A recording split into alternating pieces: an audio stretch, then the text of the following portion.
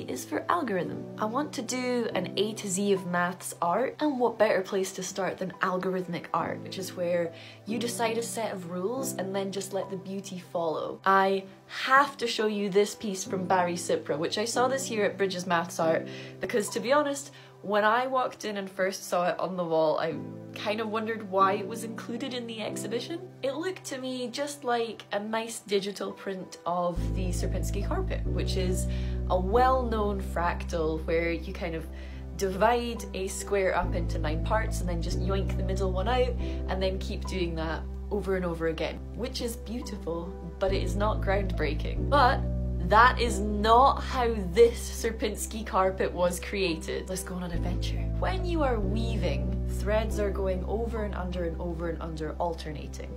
What Sipra and Zorn, the 2 artists and co-authors of this paper, did was borrow a tricoloring technique from knot theory, another area of maths. So what are the rules of tricoloring? There are 2. 1, if you have a thread and a thread of the same colour goes underneath it, nothing happens. Secondly, if you have a thread and a thread of a different colour goes underneath it, it changes to a 3rd colour. And there are only 3 colours involved in this tricoloring technique. So then Barry set up a warp and a weave of cyclical colours. So I've used pink, purple, green going along.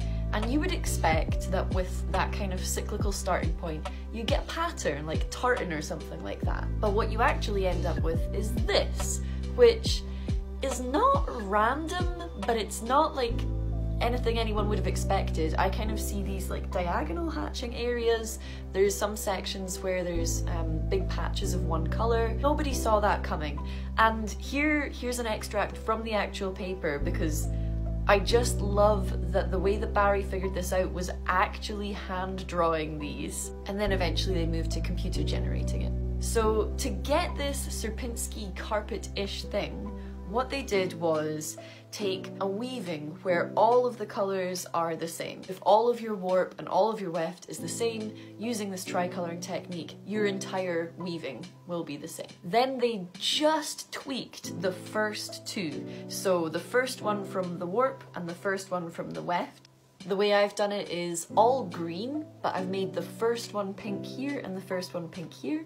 And then again, you just let the algorithm do its thing. And this is what you end up with. So I can see kind of some cool patterns going on down here, and then there's this obvious large green patch. So the bit that I've drawn represents the very top left corner of this Sierpinski carpet. You need to go through the tricoloring technique, but then where I've done pink and purple, they've been like, right, we'll just make those all purple. So it's threads that have been affected by the first 2 tweaks. And the cool thing is, nobody knows why this has happened. Nobody knows why it is creating a Sierpinski carpet-like picture. And they found that out just by doodling. And before everyone gets up in my comments being like, but why is this important and what's the use of it?